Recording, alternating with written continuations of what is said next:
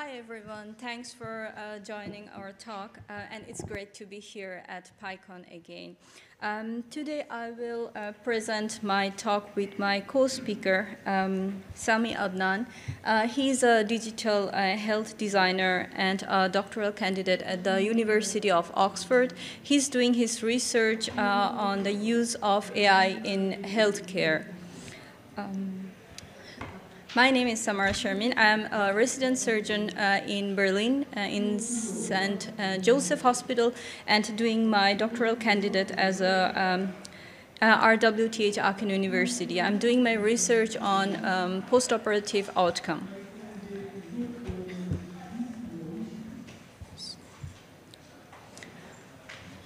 We will be introducing human-centered AI design using Python.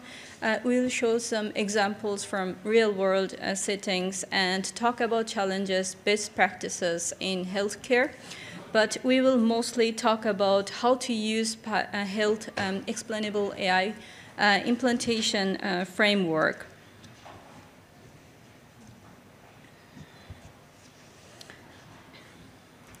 So when it comes to solving challenges, in case of healthcare, the use of AI can be extremely helpful, but AI needs to be human-centered.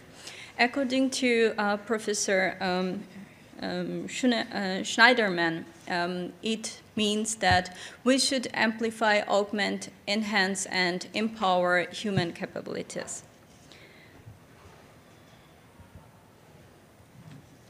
This is why integration of design is very important when we talk about human-centered AI. It is essential to design a solution before its deployment, which can allow tailored approach to patient needs and clinical outcomes.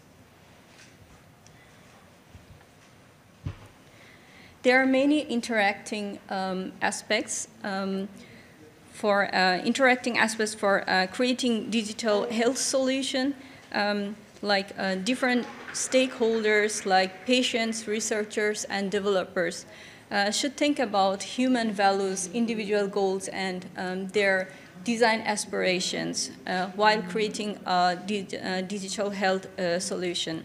They should also consider threats like bias and software flaws.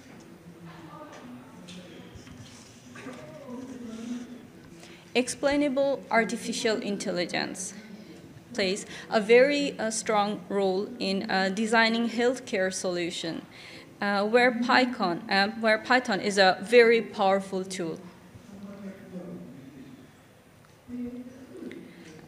Explainable AI addresses very crucial aspects relevant to healthcare, such as transparency, accountability, governance, and ethics.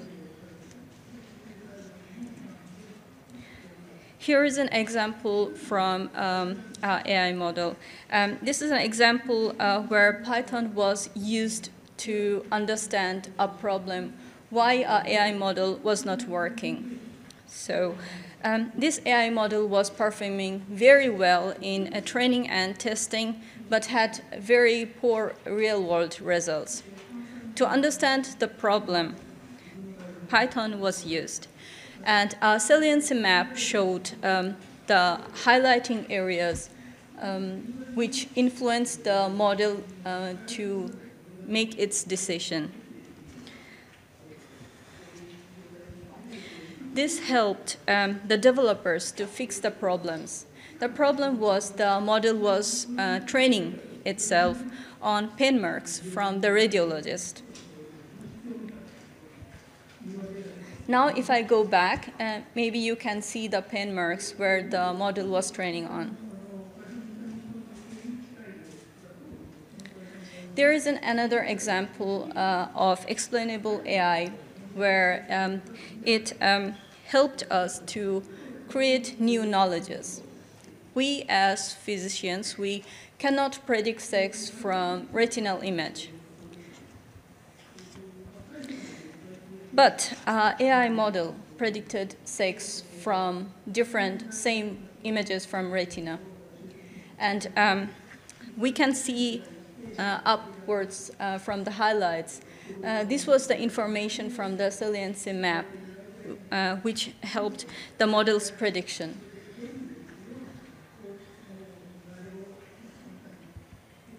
Now my co-speaker, Sami, will talk to you about implementing AI solution in healthcare.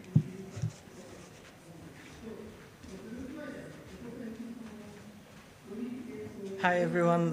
Thanks for coming, and it's great to be back. So I'll be talking about the Health Explainable AI Implementation Framework.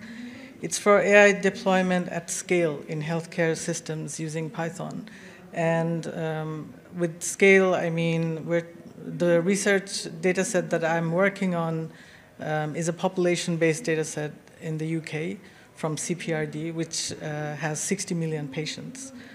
So as Samara was giving the example of that AI model or machine learning model that was trying to detect pneumonia or, let's say, COVID, we're talking about one model that is predicting one clinical parameter.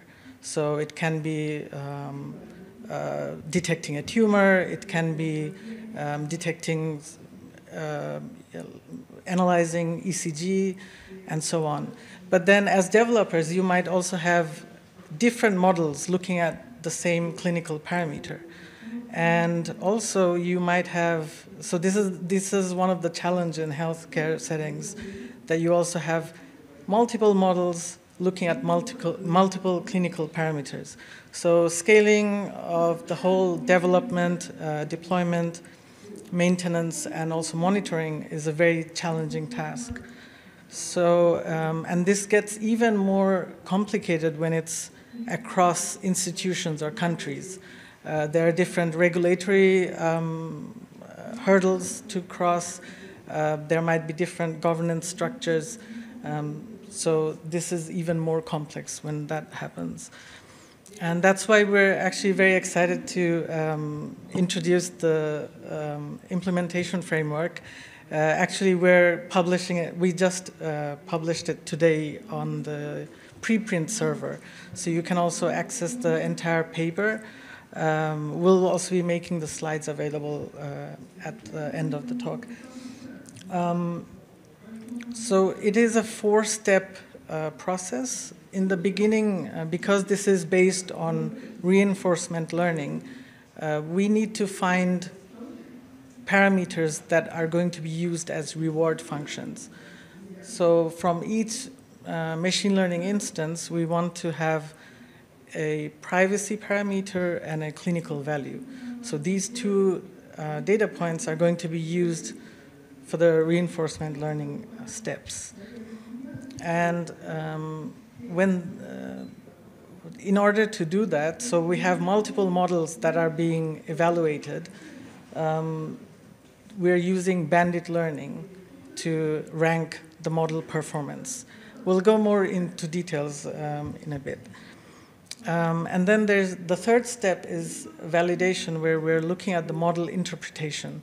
So like Samara was saying, that explainable or explainability of models is important for healthcare.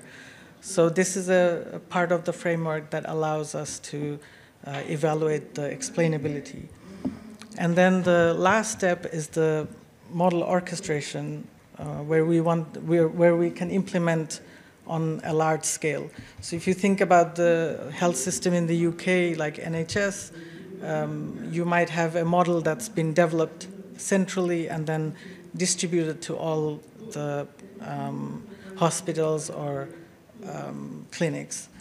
And actually, this is similar for any other country, depending on the healthcare system.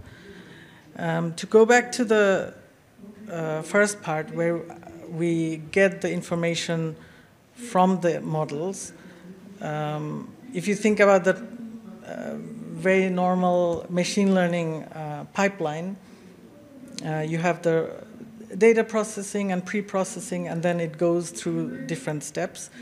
The difference here is that we want to have this privacy layer optimization, which means that during the pre-processing, there should be some sort of a privacy budget or privacy score that needs to be given as an output so that the bandit learning model can use that as a reward function.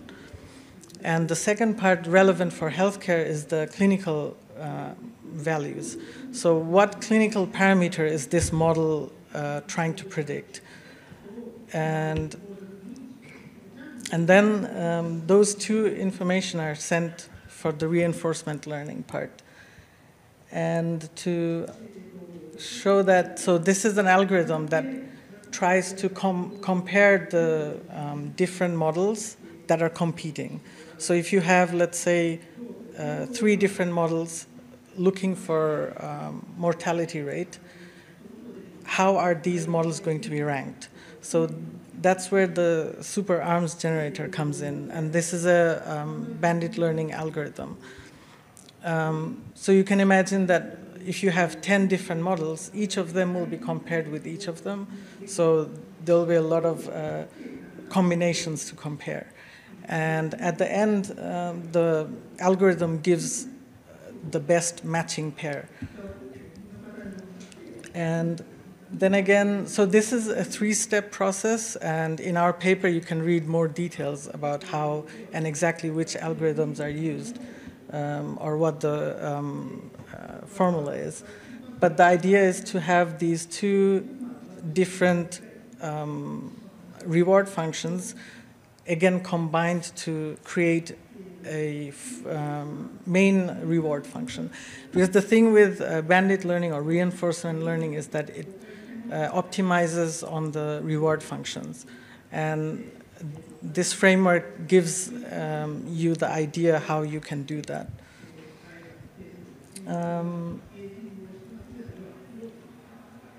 Okay, and for the explainable part, so these are already existing ways how explainable AI is being done. But if you follow this framework, you can decide which ones to use and for which model, which approach should be taken. And this is more for developers in the audience who are interested into dealing with healthcare problems, but also for healthcare professionals who want to have clinical insights. So you can choose what kind of interpretation you want to have in your models. And this is therefore a way to bridge the 2 worlds, so that using this framework you can decide on which approach you want to go with. And of course this is a very general one, so that as we develop more explainable AI tools, we can further expand this.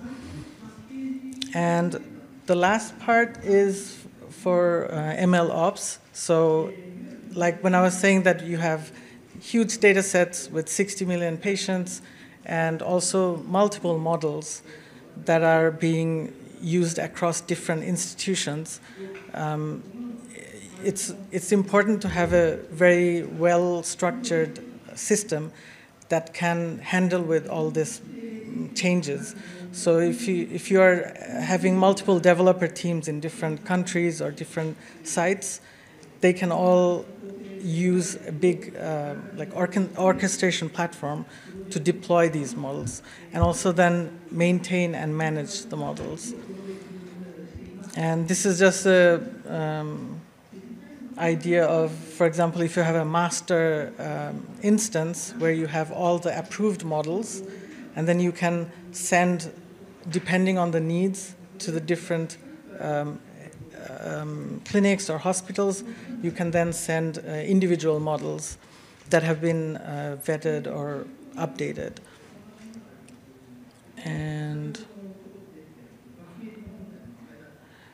so this is the paper that we've uploaded today, and it gives you more of the details that we just introduced. But we're also very interested in knowing about the developers' needs. So if you have more challenges that you want to discuss, feel free to get in touch with us. And also follow us, because we're going to publish some more interesting insights about evaluating these AI models. So this framework gives you the theoretical, let's say, tools to develop a system, and our next project is where we're doing the testing of this. So it'll be interesting to see how developers who are using these tools think of this idea. And to end, it's that technology is always an iterative process, and design is very important. So if you think about the printing press or the automobile and the early surgeries, we've come a long way, and it depends on how we design these tools. So hopefully this implementation framework will help developers to further design better solutions for healthcare. And we're a team of interdisciplinary researchers, so if you want to collaborate with us, get in touch for research or outreach. And yeah, that's it. So any questions?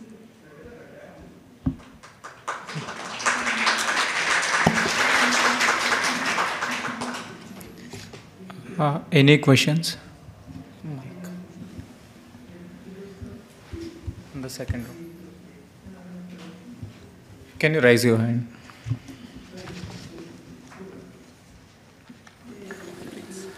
Yes, actually, when you mentioned about the distributed, right, especially for training, I'm thinking like if you dealing with multiple hospitals and especially country, right, with different regulation, how are you managed to do that? It's like, is there anything like federated learning are you implementing? So do you mean the tools, exact tools for the? Yeah, either the tools or any kind of software. So the framework that we introduced is dynamic in the sense that you should be able to use it in any setting and using any tools, because this is more like an implementation framework for people who are deciding, let's say, so this goes even before developing anything. So when you're starting a project, having this will help you to decide on these tools. So like how you are going to set up the deployment, the development, and so on. I don't know if that answers your question. Yeah, maybe I can check later on the more details. Okay, yeah. Thank you.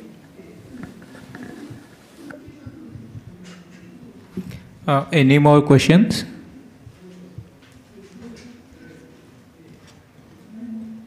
Yeah.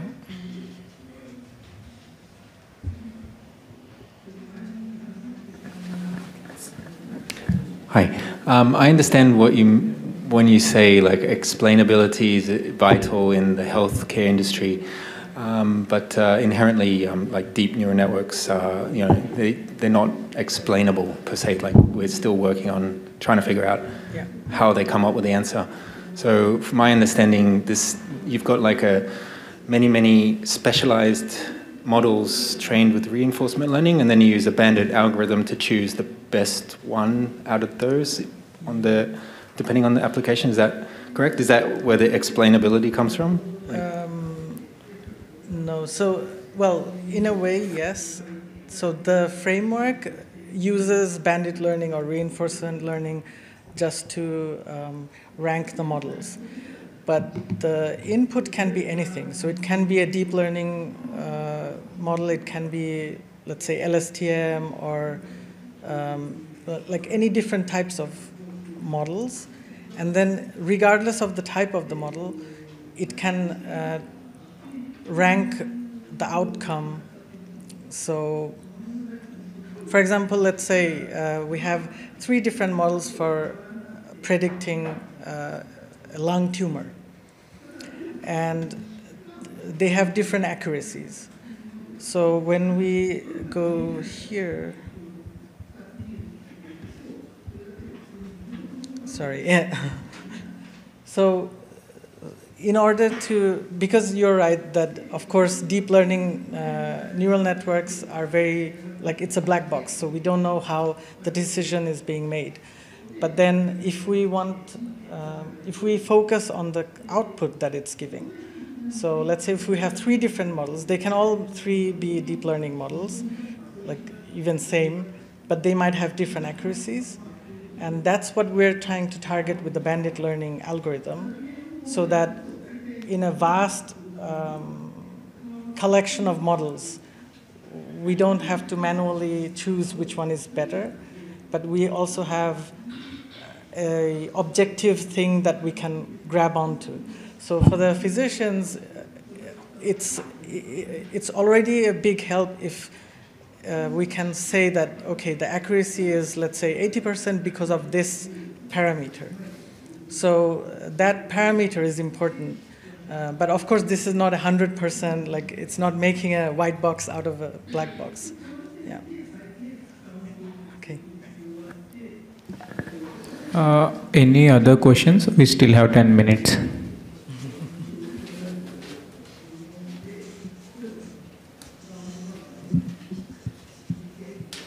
No questions? Okay, if there are no further questions, like, thank you once again, Sami and Samara, for a wonderful time and delivering talk for us. We really appreciate it. Thank you.